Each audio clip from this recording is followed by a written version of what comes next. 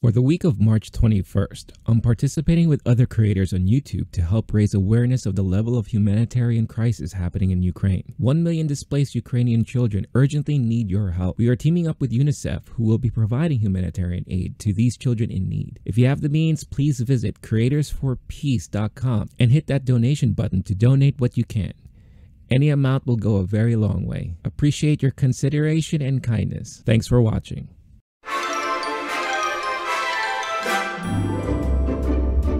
What's up, everybody? It is once again movie time. Movie time. What's up, everyone? Welcome to another episode of Movie Time with myself, Rene, LOWKEY Geek, and you have the Wolf, Blake Wolf. What's going on, buddy? Hey, what's up, Rene? I'm feeling very animated. Oh! How are you doing, buddy? I am feeling quite cartoonish today, which is very fitting because we are going to be talking about the animated feature film category. So if you've seen our previous episodes, we've already covered supporting actor and actress, best lead role for actor, actress as well. And today we are going to talk about animated feature film. And it's not going to be a long episode because obviously there's only a few amount of nominees in this category. But again, join in the conversation. Let us know what you think about this category and who you think is the lead forerunner here, or what you felt about the nominees in general. And as always, if you like this, if you like us, show us some love, subscribe, hit that like button, smash it, punch it in the face, you know, just, it takes only like a quick second to do it. And if you want an audio format of this episode, you could do so by finding the LOWKEY GEEK channel on the podcast platform of choice and download the episode directly from there. So without further ado, let us look at the nominees for animated feature film. Starting from the top, we have Encanto. Then we have Flea, Luca, The Mitchells versus the Machines, and Raya and the Last Dragon. Just a quick video check there, Blake. Are you okay? Yes. Am I okay? I think you are frozen. Oh, no. There was a notification that came in. Oh, you're good now. Oh, no, you're good We're now. good? Okay. Yeah. Good. This is only episode 3, folks. We'll get it all settled by episode 25, so don't even worry about it. But yeah, so we have 5 nominees here in this category. Now, I know in our conversations, Blake, animation's not your forte. It's not like, those aren't the kind of movies that you go rush out and watch. But I do believe you had a chance to actually watch all of these recently, right? Yes. So in years past, I've tried to watch every single movie, including the short films, the live action documentary shorts, the everything. This year, I'm being less anal about it. And so what I'm doing is I'm doing the main categories, and that includes like international features, animated. I'm going to try to do documentary. That might be kind of where, as we go further down the line. I'd already seen all of the Best Picture nominations. There was one year where I got every single category correct except those, like the short film ones. It was my best Oscars prediction year. It was the year Blade Runner 2049, and it just ran up a bunch of the undercard categories, and I'd gone with that one. I love that movie. Then last year, when I did the horrible project of making sure I saw every single one and was cramming them in, downloading like extra weird apps that no one's ever, like some weird film festival that you had to download their app to get the short film, whatever. Right. And I had just an abysmal predictions year. I think you beat me by a few. It doesn't really make enough of a difference to see them or not see them on just the brackets alone. But I do love movies. And so this category in particular, I'm glad we're doing this episode because I had seen a couple of them just already. And then I got to get a couple more in this week so we could have this conversation.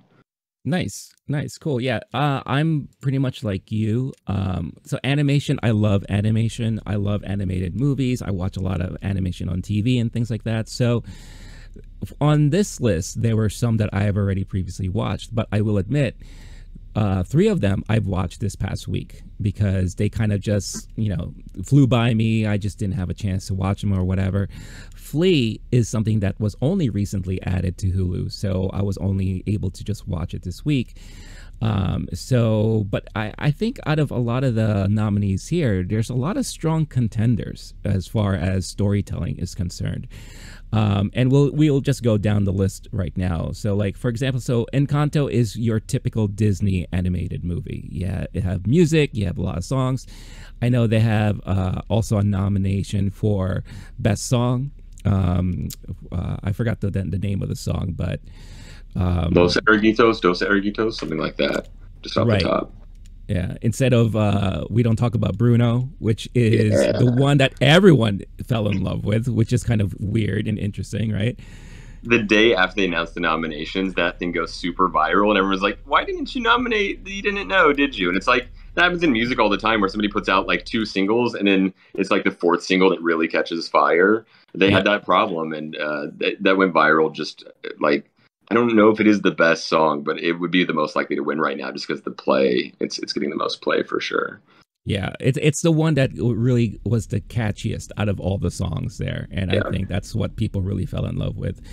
And then you have Flea, which is the more serious out of all the contenders here, where it's kind of autobiographical in a way about a person's journey of escaping Afghanistan and him and his family trying to escape Afghanistan, war-torn Afghanistan, and migrate to Europe, to live a better life and all that. And very touching story there. You have Luka, which is the story of Luka Doncic, famous NBA basketball player, and his rise to stardom. Right? No, actually, it's about if Kobe can win an Oscar a couple years ago for an animated film, then why not Luka Doncic?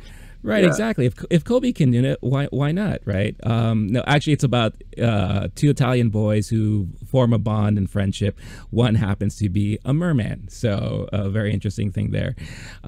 Mitchell versus the Machines is a funny story about a family and living their everyday crazy lives and during a robot invasion from kind of like a Big Brother Facebook type of company and all that, which is filled with hilarity. And then Ryan the Last Dragon, which is one of those rare instances where Disney puts out an actual serious type of movie that's filled with adventure and fantasy and all that, which I really enjoyed. So out of all the nominees, what were your thoughts about any one of these contenders here? Yeah, so I saw Encanto in theaters. I had put off Flea the longest because I was just like, so many of the like live action documentaries and for the Oscars, so many of them are heavy, and it's just the kind of thing that you have to be in a certain mental space to be able to appreciate. I'd put it off. I don't recommend putting it off. It is dealing with very heavy subject matter. They did it with a brilliant touch. The way that they were able to balance humor and lighthearted things and talking about very serious things without dealing with it too directly. I think it was last year, there was the live action short about the hunger ward in Yemen, which is an important and powerful and necessary story that was gut wrenching. And no one I know who watched it was left okay. Like, that was it. Like, it was horrific. Even just to sit through, I think it was about 30 minutes of the short film. I was concerned with Flea, and there's a couple things in there that are like, that hit close to home on the subject matter. I loved Flea. I don't know, because traditionally in this category, you might have like a Persepolis sneak into the nominations and be taken seriously. I don't know how the voting body will vote, because normally in this category you have the Toy Story 3s and all more like the rest of the fare here. So that's a unique movie. It's also my understanding the first movie to have that Best International, Best Documentary, and Best Animated, which is just an absolutely unreal. Like, I can't even imagine movies that would qualify for that. That's such a rare niche. brand. So I don't. The question is, does it win any of them? And I was reading something earlier today that's making an argument it deserves to win all three of those. In all of them, or at least a couple of them, it's in a second place finish as far as the odds go and what people predict. I want it to win this category. I have a feeling that the current voting body might push it over, but I don't know that to be true. I had a great time at Encanto. I saw that in theaters. I'm never tired of Lin-Manuel Miranda. I could listen to his stuff. I got to see Hamilton on Broadway. I saw it in the Heights opening weekend and saw it a few times in theaters. I'm a sucker for musicals. I enjoyed that one a lot.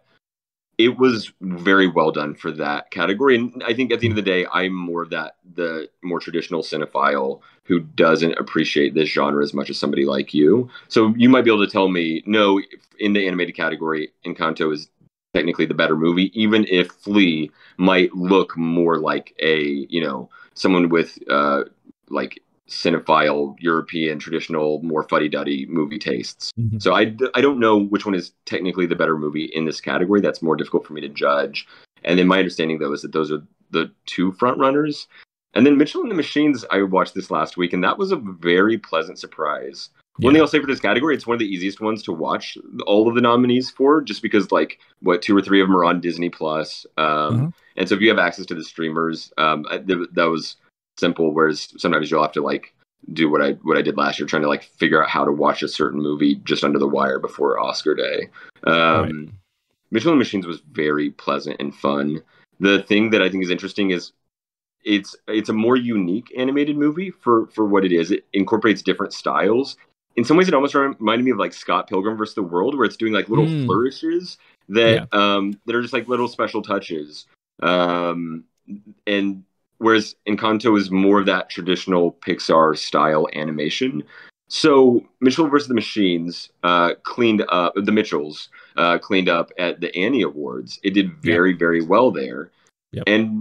But that might be a body who, just my gut says, that's a body who is going to appreciate that innovation more and maybe be tired of rewarding things that are just really good at something that's been done before.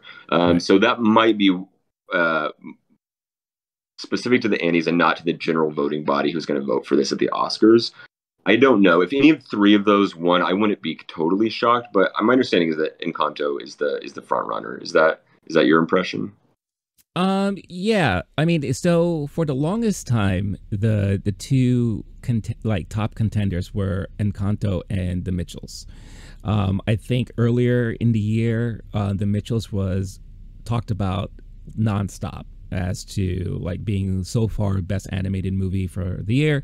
And then when Encanto came out, it wasn't immediate reception wise as far as this was the best animated movie, but I feel like the last month of the year leading into this year, that's when more and more people started watching it, and that's when everyone started singing the songs, and then you see the songs really topping the charts and being one of the top played songs on Spotify and da da da da da and all that stuff like that.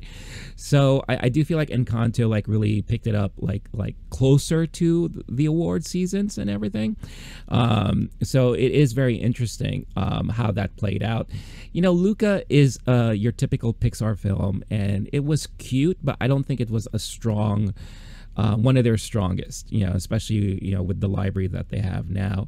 And Raya, I thought, was very well done for Disney. Again, they don't do this often, where they do a real more serious animated movie, no songs sung throughout the whole movie. But I thought the voice acting was done brilliantly, and I thought the story itself was actually very well done. So if I didn't see any of the other ones, I would be Raya would probably be my top favorite, right? But as far as Encanto and the Mitchells, I think Encanto is your formulaic Disney animated movie. They do something that they incorporate a tradition from another country. They incorporate, they show that Colombian family and environment, which we haven't got to see yet on the screen in animated form. So you have great representation there. Then you have your hit songs, right? Songs that are very catchy and people really love. And that's kudos to Lin-Manuel Miranda because he's done it with Moana and other Disney properties and things like that. So, but I do feel like it's very formulaic. Like I felt like you could kind of tell the beats as they were gonna come to you, right? And which is not a bad thing. They know their core audience. They know who it's gonna attract and everything. So in that sense, they did a brilliant job with it. The Mitchells for me is the one that stands out because it's Sony Animation. They just came out of Into the Spider-Verse, right? Which is also one of those animated movies that kind of had a lot of mixed animation styles throughout it. And in here, it's like mixed media, right? You have some live action, you have like, you know, paper cutouts, you have traditional animation and all that stuff all blended together. It's also very current with like the TikTok universe where it's a lot of quick, you know, like, you know, edits and like things that flash on the screen real fast. And, you know, they play on the whole social media aspect of it. Again, like the big enemy they're going against is basically your Facebook, right? Who's trying to like, you know, take over the world with their technology and all that stuff like that. Or like an Apple, right? Like, you know, because they have the iOSs and everything like that. But I also do feel like it's relatable to adults. Because I feel like, you know, there's a lot of sense where adults can feel like the parents in this movie, not knowing the technology, struggling with relating to their kids with everything that's going on right now. The main character, the daughter, I related to a lot because she, like us, is a huge movie fan. And she wants to create movies and everything like that. And having those conversations with those who aren't involved in that world, you can have that struggle and, you know, not being able to relate to people who aren't like you, right? So like I felt that was very relatable and all that. So I would say for me, The Mitchells is the one that stands out the most until I saw Flea. Then I saw Flea and I was just like, wow, this this hit me like right in a punch in the gut.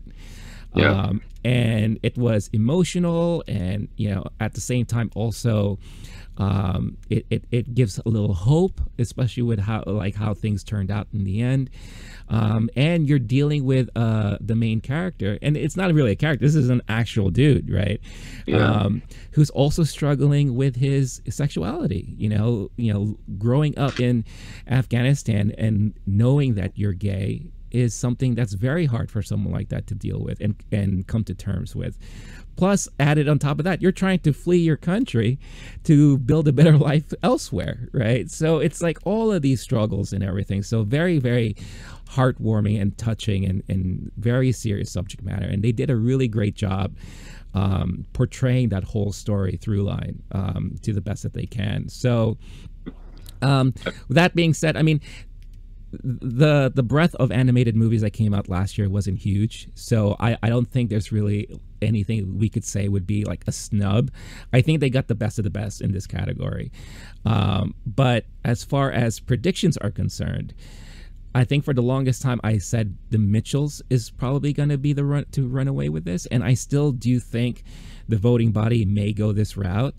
But my personal favorite that I would love to see get recognized is Flea.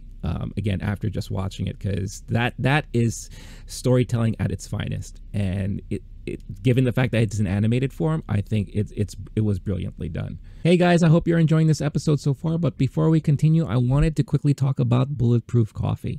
Bulletproof Coffee is my favorite coffee of choice to start off my mornings with. Why? Because it's clean coffee. What does that mean?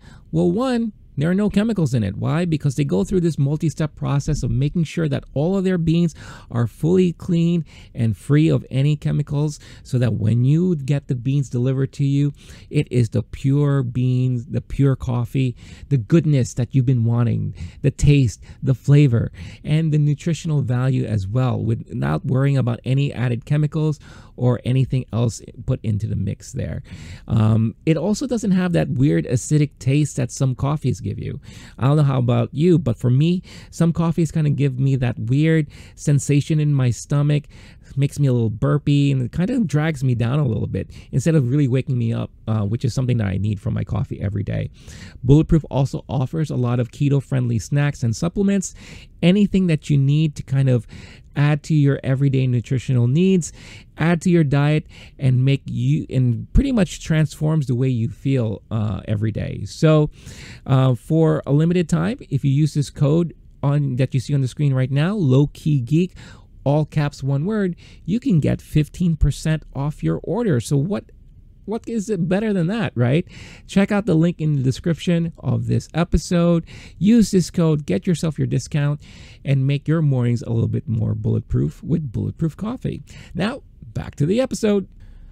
Yeah, I don't disagree with any of your takes. I think there's the human element here with the voting body, which is it's possible we might see properties split votes. And so with something like Luca and Encanto, I don't know how many votes Raya would even have gotten, but like those three, if we're going more on style and what somebody wants, what they prefer for their category, more of a tried and true or more something more experimental, those might split votes there. And then you also have the possibility that the 4 non-flea options would be splitting votes for someone who is appreciating just a more kids animated movie. I definitely agree with you that the Mitchells and the Machine one would appeal more to adults and anyone who has family or was a kid. You're getting everybody in the audience and hitting. So with the ranked choice voting, which I know that they're doing in Best Picture, I'm not sure about in this category, but those kind of like that human element might really factor into who wins this one. And sometimes it's not the one that deserves the award the most. There's plenty of times where there's just some factor like vote splitting that ends up deciding the winner. And also, as far as the human element goes, too, you see this more with the short films. If there's a celebrity involved with one of them, it might get more play. And when they're doing the campaigning, you might have somebody has more sway with the voting body just because there's a producer who's a celebrity behind it. In this case, there's the Lin-Manuel Miranda EGOT factor. If Lin-Manuel Miranda wins in any of the categories this year, then that's his EGOT. He just needs the O for that to happen. It feels like it's a matter of time. My guess is it'll be this year with original song. I don't know. But that's definitely not there isn't a shoo-in for him this year, but he's close in any category. Then there's also, I didn't realize this until I saw the credits, but Flea was produced partially by Riz Ahmed. And Riz Ahmed was nominated last year for actor. I'm a huge fan of his work, his rap career, his acting career, and apparently also his producing career. Love that dude. I would want him to get honored any chance he gets. So that's a fun one there. And then you're about the cast. Raya and the Last Dragon. That was my least favorite of these. It's just the least one, the one that's least for me as far as the style. And I'm not. You already know I'm not into fantasy as much, and so that one was the hardest for me to appreciate. The cast was great. They did a phenomenal job in that regard. Mitchells and the Machines, also fantastic casting. And I definitely laughed multiple times at Mitchells and the Machines. It was Danny McBride as the dad was great choice. And the voice, it was almost like he was meant for that, because I'm listening going, this sounds exactly like that dad. Wait, I think I know that voice. But that was perfect. And then they had 2 SNL alum with Beck Bennett and Fred Armisen playing the silly robots. Those are the kind of characters in movies like that just make my day and made it so much fun to watch. That I genuinely appreciated. Encanto had like the tearjerker moments, and that exactly what you're saying about the formula. But my personal choices would have to go Flea, then Mitchells, and then Encanto, like that. And I don't know how the actual voters will choose between those. And my guess is whatever ends up being there's going to be some narrative like vote splitting or something like that. Another question I asked myself with this category was like, does this movie need to be animated? And with special effects nowadays, some of these could have been like Mitchells and the Machines. You'd have to do kind of Scott Pilgrim type of flourishes on the camera, or like editing afterward to get that effect. Ryan the Last Dragon, something like that could be done. It would just be a CGI dragon, and some of the special scenes would just be, it would be more difficult to do. Flea, that was one of the other things that blew me away, was it had to be animated because they're protecting this guy's identity, and that's the name they use, Amir, in the movie wasn't his actual name. And so, and then at the very end, you were talking about Mitchells and the Machines doing the mixed media thing. That's another thing I loved about Flea, was they're doing live video during the movie, documentary footage, and then they're showing, when they show the main character and most of it, his family, and I think they're on screen the rest of the time, anytime it's fully animated. But those are animated, or in my understanding is some of them were filmed and then they repainted it, sort of. And then, but then the last scene in the movie, when there's two characters and as soon as they walk away, the frame stays there and it goes from animated to the actual live video. That is when I thought, okay, you guys are just stunting now on the craftsmanship of this film. That was a moment I thought it felt like a mic drop kind of moment.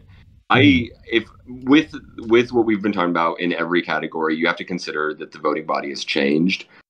If this is 10 years ago, I don't think I give it to Flea. I think right now, in today's climate where there's new war happening, and that's on top of voters' minds, and a more international body who's going to appreciate stories like this more, my gut right now is saying that Flea wins. You mentioned Snubs, though, and we have to mention Space Jam 2. We have to talk about it. You know what? You're absolutely right. How was that not even a Best Picture nomination? Are you kidding me? Space Jam 2 was such garbage. I saw that one. I had to, because I was such a fan of the original. The other ones I have, and honestly, you're right. There wasn't much in the way of snubs. The other ones I have on just ones that I'd heard of or seen is like a sequel to Boss Baby, Clifford movie. The Summit of the Gods. I don't even remember which one that was. And then South Park Post COVID. I think that was last year. And I was almost surprised that they didn't get one, which could have really thrown things off. That I'm going to double check, but I could swear that was a 2021 release. But I also don't know. I think it was only an hour long or something like that. So maybe it doesn't. I don't know enough about the rules to know if it would qualify there. Yeah, I don't think that was really a movie per se. I felt like that was just a streaming special that they released. It's so weird in this day and age with streamers. What's the difference between a movie and there's just some every now and then where, and if it's it happens a lot with the Emmys too. Is it like a short run or is it an actual TV series? That feels like one of those that if they wanted to, maybe they could have, but I don't know enough about the rules there. So. These feel like a pretty safe 5 choices. I don't think there's anything to be mad about there. I think if it was anything but those 3, it would be a huge surprise if it was Raya or Luca. But it's hard to tell with this category. I think it's Flea, and my gut says Flea. So watch, and then on Oscar night you can mark that one correct for you. And right. So. Final decision. So your personal and the one that you think is going to take it is Space Jam 2. Space Jam 2. Yeah, you said Space Jam 2, right? Yeah, Space Jam 2 with Tom and Jerry take over New York or whatever to be close second, right? Yeah, exactly. Cool. Yeah, no, I look, again, if Flea runs away with this category, I would be very thrilled and very happy. And I think it could be another one of those situations where, since it is nominated for documentary and also foreign film, is it nominated for documentary or just? Yeah, it is. Yeah, it's got, those are the 3: is international, animated, and documentary. Right. So I think international, it might have a tough time because, again, you have 2 really big international movies in that category. Documentary, I mean, Summer of Soul has been cleaning up all the awards ceremonies and all that. So it may be tough. But like you said, in this new environment that we're in, that could easily change. Right. And let's say if I was a voting, someone who votes in the Academy, and I knew I wanted Flea to get some sort of recognition, maybe what I would do is I would vote for it to win documentary over animated film because maybe I want to give that to the Mitchells or Encanto or something like that, right? So it's kind of hard to see. I think this is going to be an interesting category to see once they announce who the winner is, because with everything that's been happening, you know, like Encanto getting a lot of buzz recently, but the Mitchells running away with some of the major awards, and then Flea just having that gut punch of storytelling and realism to it. Who knows, right? It could be any of the three, but like I said, I think for me, personal, again, favorite would be Flea. And but I think the Mitchells might claim this award for this year. Yeah, there's a very realistic, sad possibility that Flea ends up with absolutely nothing other than that trivia fact. It's the only movie to have those three. Summer of Soul, it's a more traditional documentary, so like the more cinephile new voters might not favor it because it's that Talking Heads style archival footage thing. And Flea was a more innovative one. But yeah, absolutely, Summer of Soul is the favorite there with what it's won so far leading up to it. And then for international feature, it doesn't seem to be a favorite. It could be one of those two, exactly what you're saying. People, I find it interesting, but there's times where people will say, "Oh, I think that thing's going to win, so I'm going to vote for this thing instead and give it some love," and then that can fully flip an entire category when it's not really the one that is most deserving or that most people wanted to win. And we might see something like that happening with Flea, where people go, "Oh, if I'll vote for it here, I won't vote for it there." So it could end up in second place in three categories. We'll have to see.